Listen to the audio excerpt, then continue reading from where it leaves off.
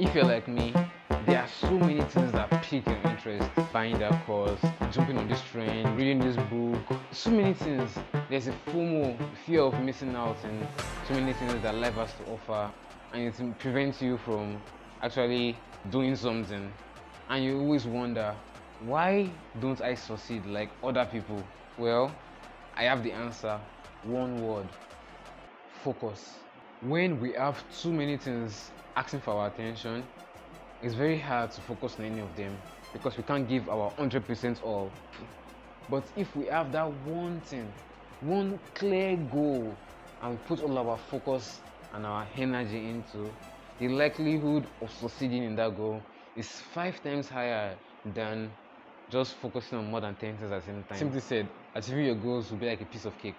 Not really. When this year started, I was literally on fire with a drive to create content. I was creating on Instagram, YouTube. I dabbled on TikTok too. I was literally intense. I was excited to create on almost all platforms, put my brand out there.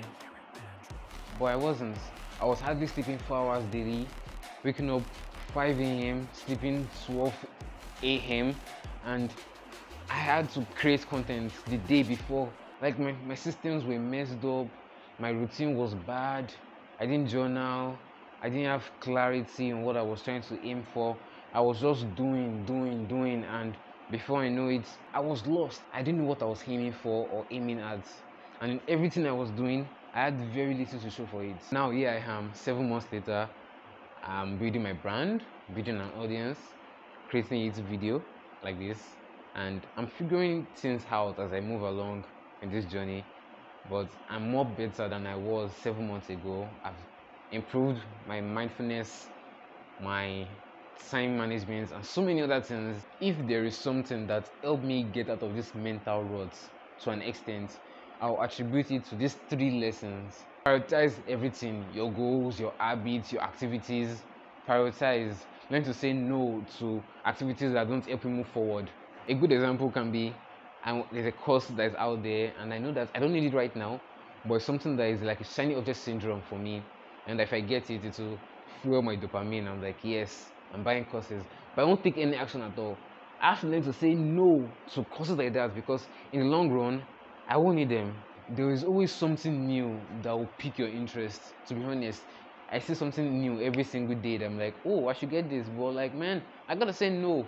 I can't be saying yes to every single thing because if you say yes to something, you're saying no to something else. So you have to be very careful of what you're saying yes to, and you say no to most of the other things. I hope you understand what I'm trying to say because it is very important to learn how to prioritize. If you can't understand how to prioritize, the remaining 2 lessons will not work. You have to prioritize on what's important for you so you can move forward. Now you have your goal figured out.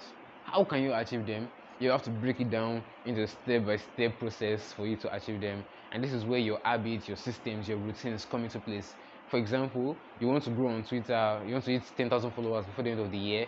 You have to post you have to tweet every single day, maybe up on space, collaborate with people, write threads, so many things you can do to actually grow on Twitter. Like James Clear said, you don't rise to the level of your goals, you fall to the standard of your systems. You have to have good systems and habits in place if you want to achieve your goal. Recently, I've been aiming to get fit, I'm more mindful in my daily life, and started building habits. I go for a walk every single day, and sometimes I even run. I journal, I watch what I eat, not often, but all these things play a huge role into helping me achieve my goal. And I make sure I do them every single day because if I don't, it won't add up. You know, consistency is just that 1% every single day, and you'll be surprised how far it will take you. So, yes, those daily 1% go a long way. And I'm sure if you have your goal set, setting clear systems and habits for you to achieve those goals is going to be very, very easy. Have positive some friends. This is more like an accountability group or just supporters, a community of people who support you in doing the right thing in a way. And I'm going to be honest, I recently hit 1,000 followers on Twitter, and I'm sure I wouldn't have reached there, or I would have given up if I didn't make friends along the journey. If I didn't meet people that are pushing me like, oh, Salam, you're doing amazing. I love this spread. Nice tweets. I agree with you. Because if it's lonely, it's very, very likely you give up easily. I remember early this year in January, I met some guys on WhatsApp, and we formed an accountability group for reading. In the first 2 months when we were reading together, we finished 4 books: 100 Million Offers, Essentialism, and 2 others I can't really remember.